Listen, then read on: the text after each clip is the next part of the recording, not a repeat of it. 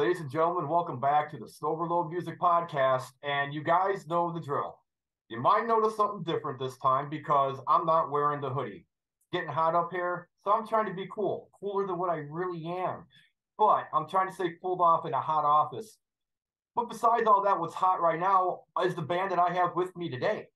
And I became really good friends with the lead guitarist, became a really good buddy of mine, and we are honored to have them.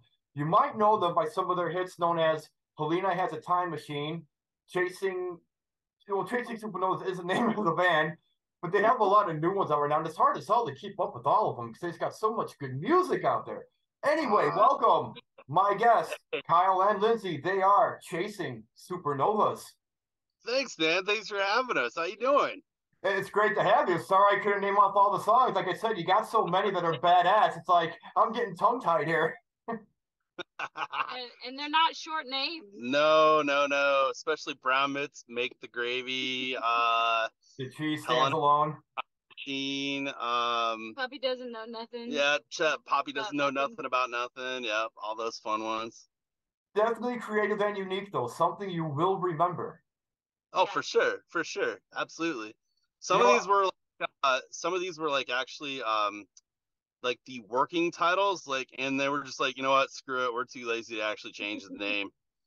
Or we fell in love with the name after we started actually writing the song. Yeah.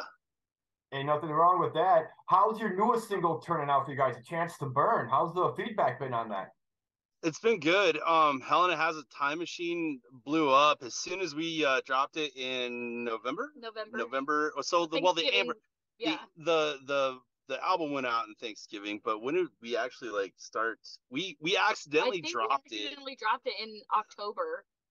No. Okay, you're talking about the actual album dropped accidentally? No. You're talking about the single. We dropped sorry, we're obviously really organized, but no, we accidentally dropped the single Helena. We were trying to push oh God, which song was this? Like track 4, No Summer. We were trying to push that. We were trying to push it hard. And the next thing we know, we played it once on WBRR, and all of a sudden it just took off. Yeah. And that's been our lead single. That kept us on the charts, God, for like 6 months, and then finally it just kind of died off. And so we started working on a new one with Miles from Saul. Yeah. You guys are doing an amazing job, being that you only have I don't want to consider it an EP, but with the music you have released and the momentum you're getting and the feedback you're getting, there's obviously gold here just waiting to be struck, and it seems like you guys are getting real close to it. Yeah, for sure. And now, Lindsay, I got to give you massive props, Lindsay, because I love your vocal styles. Thank you. You have a good knack and ability to bring in that adrenaline and to bring in that drive, but you know just the right times when to like slow it down to soften the nerves, then to kick people in the face with a steel toe work boot all over again. Yep. Yes. I can't wait for you to come and see us play a live show, because the adrenaline rushes for real in live shows, and we are coming at everywhere. Like I was gonna say something naughty, but now I don't know if I should. That's what she said. I was gonna say we're coming all over the place. Oh, Jesus. Well, listeners, it's all up to you and how you take it. That's also what she said. This is gonna be one of those interview fans. We're trying to keep it serious, and all the puns and innuendos, just be ready for laughs. Here it comes. All my life is pun and innuendos. But I think you guys have that kind of creative mind. That's why you're able to produce this kind of music, is that you have that mindset. Absolutely. Oh, yeah. And honestly, like, I wouldn't do this with anybody else. Kyle is my best friend, and we have been through some real shit together, band-wise and apart. Yeah, life just has really the gnashing of the teeth is real, and we put it into music. It's provided some really good inspiration, that's Absolutely. For sure. Yes, and we have fun with it. We have a lot of fun with it. As well as you should. I am curious, because every song usually has a story or a message behind it. And I'm curious about Razorblade Crosswalks and Helena Has a Time Machine. So Razorblade Crosswalk, I actually wrote that in 2006, 7, something like that. It was 2006 is the first demo you sent me. Yeah. Yeah. 2006. So, honestly, I was living in Alliance, Nebraska. I was all by myself. That was the first time I've been out on my own. And, I honestly had just gotten back into like hard music. For a long time. I got into like punk rock and, I guess a little bit of ska, some hardcore, but nothing anything like, what Razorblade is. And I gravitated towards a lot of that same like guitar styles and the same vocal styles. I was really trying to find my like voice and scream.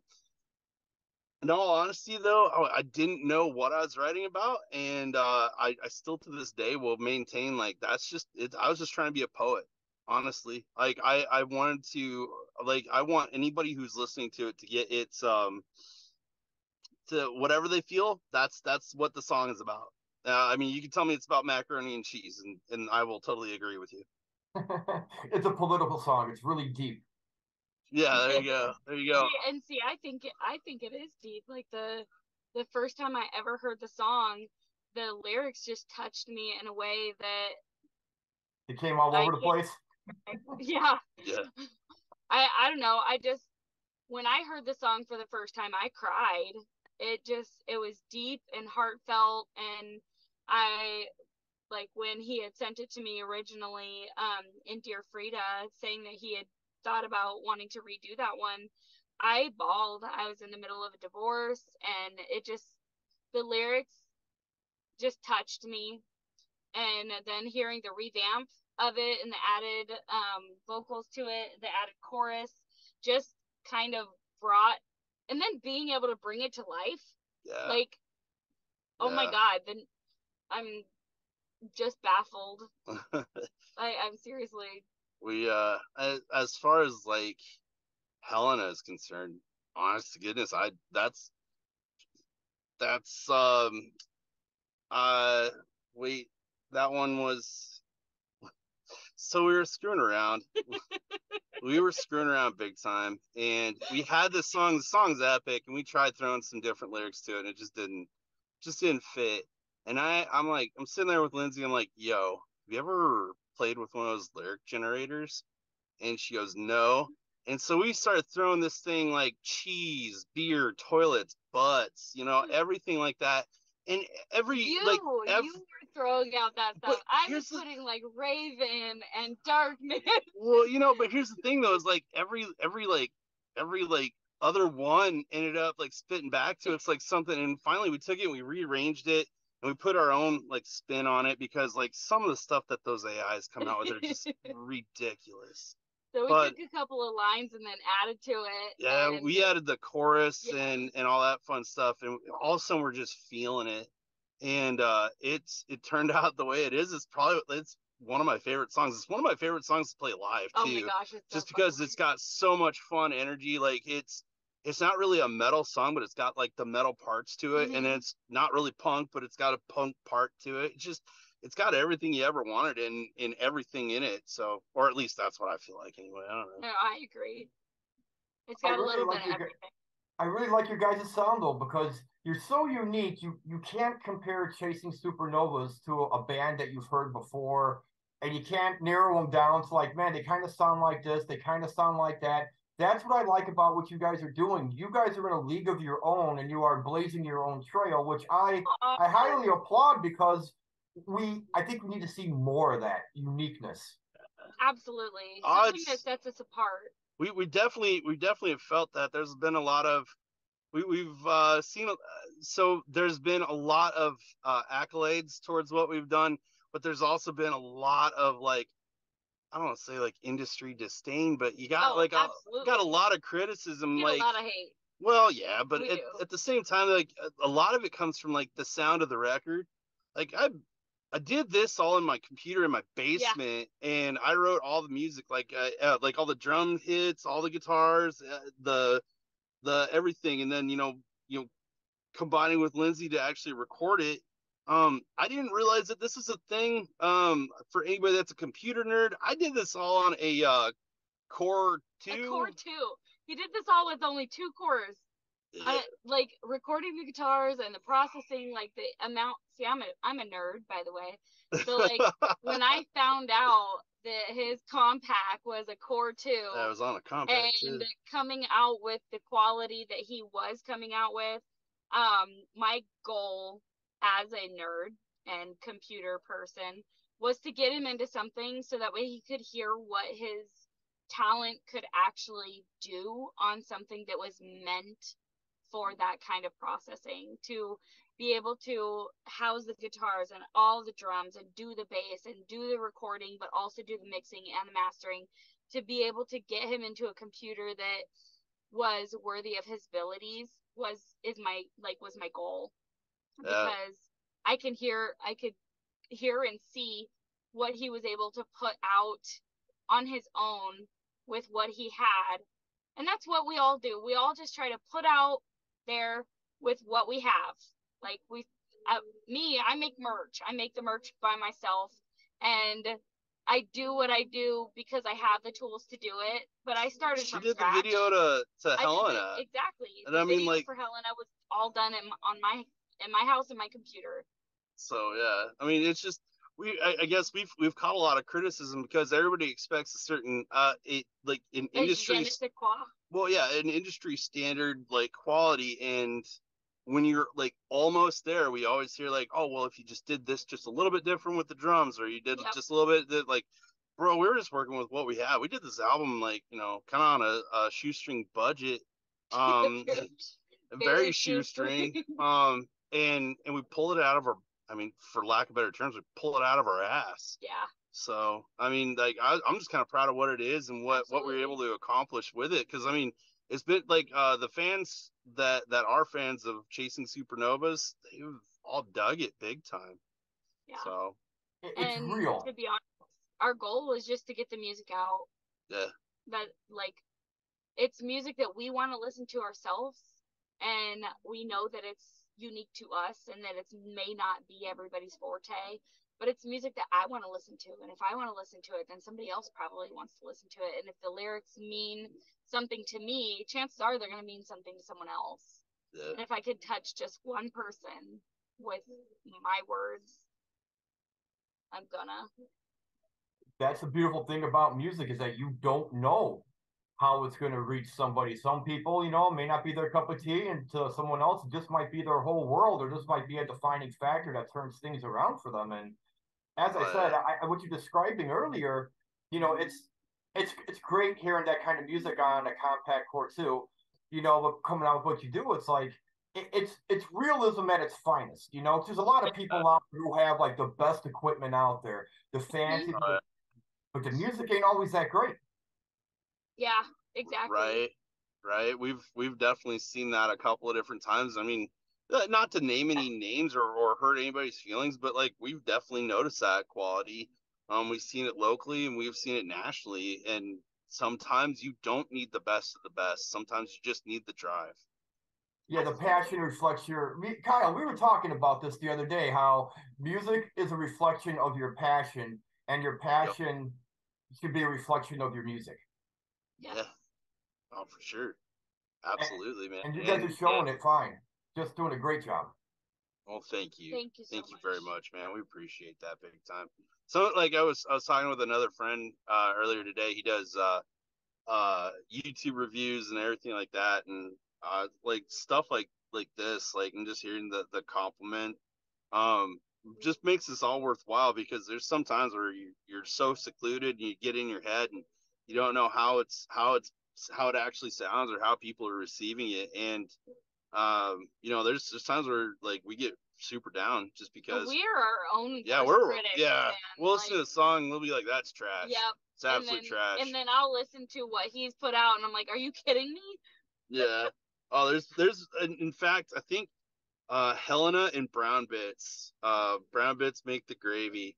Those songs, I was like, God, I feel those songs, but I don't know about them. I think they're kind of trash. And she's like, you are an idiot. And those then are my two favorites. Yeah, and then I mean, just a little bit of a different rearrangement, or maybe a placement of a vocal, or replace this or that, and all of a sudden, next thing you know, it's what you hear on the record now. So like I said, I guess to tie it all in, in a very breathy manner here, thank you. we appreciate it. Yes. And on a side note, fans, if you guys want to get some of their merch, Lindsay does an amazing job. Because this last Christmas, I went to her to get some work done for my wife for a Christmas gift, and it's amazing. I wish I could show you. I have one of their tumblers on my collectible shelf right behind me. Aww. So yeah, it's very sentimental and personal to me. So they do great work, fans. I tell you guys, get a T-shirt, get some merch. You're getting top-notch quality, and it's really good. It's coming right from the artist. So do it. We also do have merch on our website that is made from a drop shipper. That's www.chasingssupernovas.com. They can actually also, so you can reach out to me for personalized merch, but we can actually have a drop shipper ship actual merch from our website as well. We did make the designs that go on those though. So I mean, it's not like, but it's not like it's we still made it in some form, shape, way, or form. Yes. Like we're a completely DIY, man, for all intents and purposes. Absolutely. I can tell, but you know what? I think it's amazing because your work, your merchandise, everything you guys are doing, it's firsthand. It's all you, and that's what's amazing about it. Thank you very much. Well, we're at a point in the show right now. We do a little something special. We call it "The Floor Is Yours," and I like to give all my guests a little bit of time. If they want to send out a special message or something they'd like to say, the floor is yours. Oh, all right. First off, to whoever invented tacos, you're awesome. That's badass. Big shout out. Tacos are the best. They are the bomb, dude. Really Tell me one person that doesn't like tacos. We have tacos coming tonight. Yeah, we have tacos coming tonight for the show. No, want to say first off, thank you, Mike, for having us. I do appreciate you taking the time to actually sit in with us and find out more about us and broadcast us out, man. You're the bomb, dude. We appreciate you big time. To everybody else that's picked up a copy of A Chance to Burn, you're awesome too. We couldn't do this without you guys. Obviously I make music because I like to hear my own voice sometimes, but that gets old. So when somebody else picks it up, thank you very much. I do appreciate that greatly. Huge shout out to our endorsement people, Dirtbag Clothing, Massive Media, Mass Media, Canonaheen Guitars. You guys, we all this stuff is so surreal half the time. Yeah, like, we're super excited to be working with Massive Media because they're wanting to get us all over. And the next like real big thing that we're going to be doing is we're heading south towards the Gulf Coast. We'll be coming up north to see you though. Yeah, we'll come up north and see you. Front row. If we come to Chicago, you're going to come down and see us? I got to talk to the wife on that one. If you're in Green Bay, most definitely. Fair enough. Yes, oh, hell yeah, we'll go to Green Bay. I'll go to Green Bay. Yeah, you got to hook us up with some cheese and some Packers stuff, too. It'd be awesome. No, just the cheese. You got to talk to my wife on the Packers tip. She's the Packers fan. I like the sport overall, but I'm not really designated. Oh, yeah. Neither am I, but that's the only thing I can really think of when I think of Green Bay. If it was Milwaukee, it'd say Harley Davidson. So. And beer. and beer. Yes. Beer is good and stuff. I want to say shout out to all of our fans who listen to us.